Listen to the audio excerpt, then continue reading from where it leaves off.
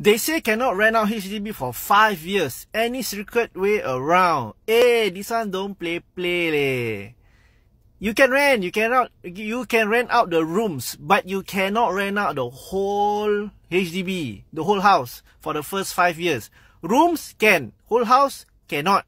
This one, one of your nosy neighbors complain only, you jialat already. HDB have the right to come and repossess your whole house. Say goodbye to all your money already. You sure you want to take the risk or not? On a different note, if this was a condo, you can rent out the whole unit the day that you collect your keys. There's no MOP, no nothing for condos, for private properties. You can rent out rooms only, one room only, or the whole house. You can also find a way to carve out your living room and make into another bedroom and rent out that room also.